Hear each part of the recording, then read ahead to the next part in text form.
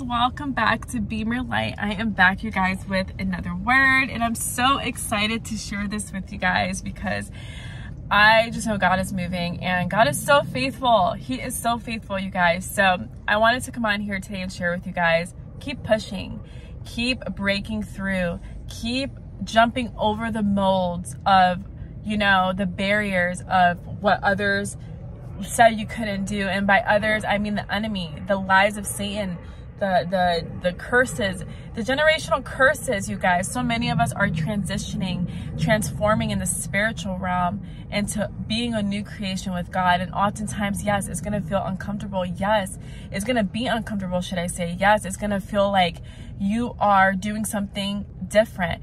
And I know in my personal life, it is starting to hit me slowly why God does things and why God does things the way that he does. And so let me just shut this window. But so I was just sitting here and I'm thinking about how God has to take you through a course to break generational curses off your back. So oftentimes, again, he'll raise a Joseph, he'll raise a David, he'll raise up an Esther, he'll raise up an Abraham, right, in the family, someone who's going to walk the walk and talk the talk, and someone that's going to soar, and they're going to do it with God and with faith, and with, even though opposition comes and tries to attack you, God's faithful. He's faithful to the one that walks the walk, the faith walk. And so sometimes you got to push past the barriers. You got to break through. A breakthrough is not easy, but it is worth it because you are breaking through to becoming a new creation, right? You're no longer that old identity that people saw you as, labeled you as. You are becoming a new creation, meaning that God's with you. God's got your back. God is leading you. And so I have a lot of joy sharing this because, like, I woke up and I got this revelation where if you're in a place where you were called to move forward and move out of your hometown and move into the new, away from like family and friends, from what everybody else is doing, God has a plan for your life. Jeremiah 29:11. It took me a while, you know, when you go through opposition, that's not the first thing you think of. The first thing you're thinking of, wow, this feels so uncomfortable. But you got to get uncomfortable to walk in faith, right? And getting out of your comfort zone, what you're used to, the familiar things you're used to, no longer work for you. You got to try something new, and that is God.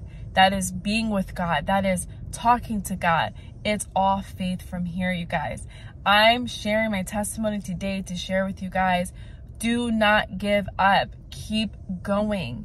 Keep going, because on the other side of your breakthrough, my goodness, you are going to see something that is so radical, something that is so, that you didn't even imagine, right? God says that he exceeds our expectations. God exceeds us abundantly, more than what we ask for. Yo, I feel the Holy Spirit. That was my East Coast coming out. I feel the Holy Spirit. God's here. God is sharing this word with me, with you. Don't give up. Yes, you might have had to sleep in your car. Yes, you might have had to crash from couch to couch. Yes, you might have had to live out of a hotel with you and your kids. Yes, you probably went through that divorce. My goodness, God has a greater plan for you. God has a more fulfilling plan for you than what you could have put on your own. So when you were busy studying the word, going into prayer and going to small groups and fasting and worshiping, as you're still doing today, while people were still in the same place with the same drama, doing the same things, God is about to show up in your life. He is faithful. We have to understand and know God is faithful. He will never give up on us. So we got to keep going. We don't give up on God neither. So I pray this blesses you guys. You're not going through what you're going through for absolutely no reason. There is a purpose behind it. The enemy doesn't want you to reach that level of what God has for you. He doesn't want you to walk in faith. He doesn't want you to speak the word of God and see how faithful God is in your life. So he's going to try to stop you. But God says, let nothing separate you from his love. God says that. So keep going. We don't walk with a spirit of fear, but of power, love, and a sound mind. We walk in the knowledge, in the fruitfulness, and the glory of God. Do you know what that is? To walk in the glory of God? my goodness, I'm just so at awe of God today, and I'm in joy in God today, because we're breaking through. What I had to go through, what you had to go through, is part of your purpose plan. Yes, it feels uncomfortable. Sometimes we don't understand it, but we just trust God. And when you trust God, God shows up.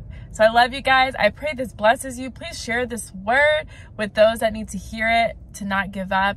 And I will talk to you guys soon. God bless you.